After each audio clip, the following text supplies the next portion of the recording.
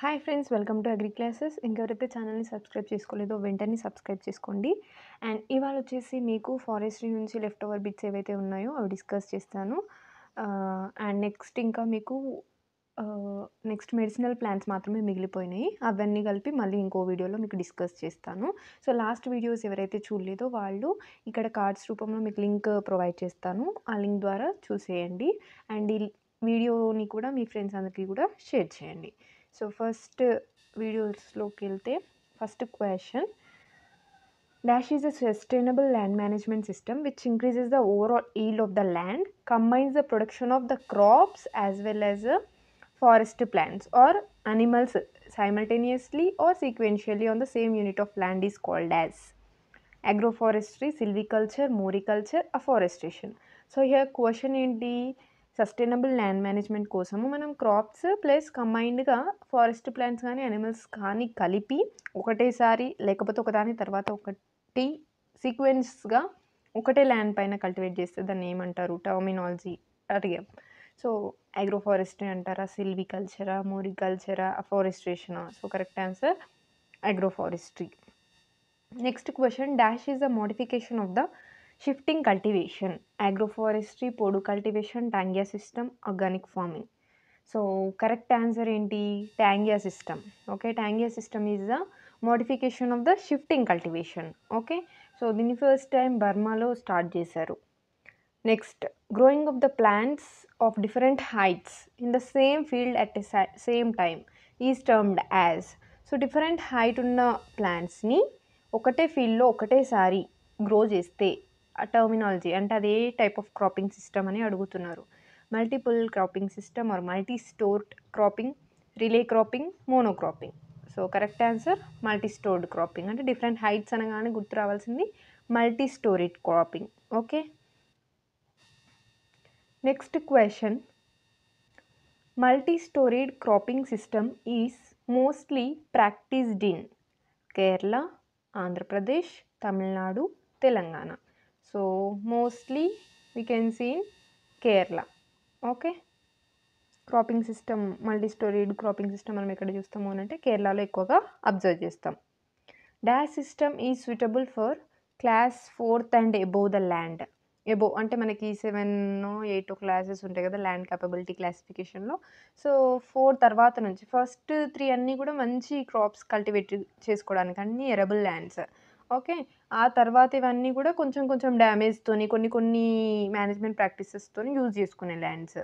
Okay, so above 4th నుంచి ఈ కింద ఇచ్చిన సిస్టమ్స్ సూటబుల్ అవుతాయి. Agri సిల్వి, Ali cropping, agri hearty, సిల్వి పాస్చరల్. So correct answer సిల్వి పాస్చరల్ system is suitable for the class 4 and above classes of the land.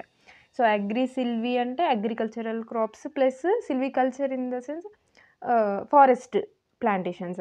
Ali cropping అంటే 2 hedge rows మధ్యలో space ఏదైతే ఉంటుందో అవి. అండ్ అగ్రి హార్టీ అంటే agricultural plus horticulture. Okay, food come fruit, రెండు food plus fruit system అన్నట్టు.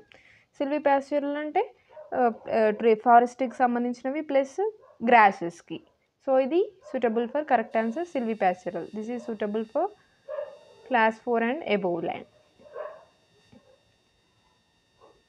So next question, the principal raw materials required for the manufacture of safety matches. Safety matches are nothing but అగిపుల్లలు అంటాం కదా. So అవి వాటిని prepare చేయడానికి రా materials ఏంటి? Red phosphorus, sulphur, match paper ఇచ్చారు. So correct answer all. 4th option all కదా. So ఇవన్నీ కూడా మనకి రా మెటీరియల్స్ లాగా యూజ్ చేస్తాము సేఫ్టీ మ్యాచెస్ ప్రిపరేషన్లో కాబట్టి. So correct answer all. Tree suitable for making playing toys. Playing toys కోసం సూటబుల్ అయ్యేటువంటి trees స్ప్రూజా, యూకలిప్టసా, మల్బెరియా, all of the ఎబోనా. So correct answer mulberry. Okay, not all, mulberry, మోరస్ Alba, సాలిక్స్ Alba, these 2 are suitable trees for making playing toys. Tree suitable for pitprops making: Shorea robusta, Acacia nilotica, Tectona grandis, all. So correct answer all. These all are suitable for pitprops making. Okay, then kata is a pale brown product rich in catechin, catechol, capsaicin, catechu. So correct answer catechin. Okay,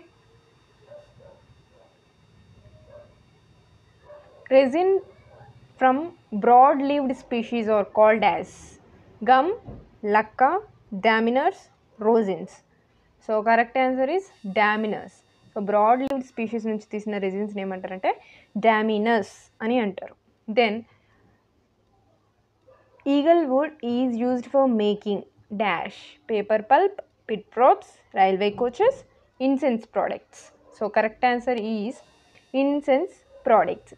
so eagle would అనేది incense products మేకింగ్లో use చేస్తాం. Incense అంటే మంచి smell వచ్చేటువంటి like agarbattis అంటాం కదా, so అలాంటి ప్రోడక్ట్స్ని develop చేయడానికి, ప్రోడక్ట్స్ని తయారు చేయడానికి ఈగల్ వుడ్ అనేది యూజ్ అవుతుంది. పేపర్ పల్ప్కి నార్మల్గా మనం యూకలిప్టస్ బ్యాంబూ యూజ్ చేస్తాము. Okay, next question. Yellow dye obtained from the flowers of Mallotus species, Bixa orellana, Cedrella tuna, all of the above. So yellow dye is obtained from the flowers of Cedrella tuna. Okay, not all. Cedrella tuna, yellow dye. Then next, lac is the resinous protective secretion of the tiny lac insect, not insect, insect. So A insect నుంచి మనం లాక్ని collect చేస్తాము? అఫిస్ సెరానా indica, లాసిఫెరా లక్కా, టర్మినాలియా చెబులా, యాపిస్ డోర్సాటా. So ఇక్కడ ఈజీగా మీరు answer పెట్టేయచ్చు చదవకుండా, ఎందుకంటే లాక్ అంటే ఇక్కడ కొంచెం రిలేటెడ్గా లాసిఫెరా లక్కా ఉంది కాబట్టి కరెక్ట్ ఆన్సర్ లాసిఫెరా లక్కా. ఆ ఇన్సెక్ట్ నుంచి మనం సో ఏవైతే డర్మల్ గ్లాండ్స్ ఉంటాయో దాని నుంచి మనం ఈ రెజినస్ ప్రొటెక్టివ్ సీక్రెషన్ ఏదైతే ల్యాక్ ఉందో దాన్ని కలెక్ట్ చేసుకుంటాము. సో ఫస్ట్ స్టిక్ ల్యాక్ అంటారు, తర్వాత దాన్ని కన్వర్ట్ చేసి బటన్ ల్యాక్, ఇట్లా డిఫరెంట్ ల్యాక్స్ని ప్రిపేర్ చేస్తారు. ఓకే, సో ఎపిసెరానా ఇండికా మీకు తెలుసు. ఎపిసెరానా ఇండికా అంటే హనీ బీస్, ఎపిస్ డోర్సాటా కూడా honey బీయే, honey bee species. So ఇవి హనీ కోసం యూజ్ చేస్తారు. టెర్మినాలియా చెబులా ఈజ్ నథింగ్ బట్ కరక్కాయ. సో ఇది అసలు కానే కాదు, అందుకే సైంటిఫిక్ నేమ్స్ కూడా నేర్చుకోండి, ఇంపార్టెంట్ అని చెప్పేది. సో ఇవి ఇవాల్టి బిట్స్ ఫ్రెండ్స్. సో ఇంకా నెక్స్ట్ ఏవైతే మనకి left over crops, medicinal plant crops ఉన్నాయి కదా, సో వాటికి సంబంధించిన బిట్స్ అన్నీ కూడా నెక్స్ట్ వీడియోలో ఓవరాల్గా ఒక్క వీడియోలో చేయడానికి ట్రై చేస్తాను. ఎక్కువ బిట్స్ అయితే మాత్రం 2 వీడియోస్లో తీస్తాను. సో ఈ వీడియో మీకు నచ్చినట్లయితే లైక్ చేయండి, షేర్ చేయండి, సబ్స్క్రైబ్ చేసుకోండి, అండ్ ఈ వీడియోని మీ ఫ్రెండ్స్ అందరికీ కూడా తప్పకుండా షేర్ చేయండి. Thanks for watching, keep watching agri classes for more videos. See you in next video. Thank you.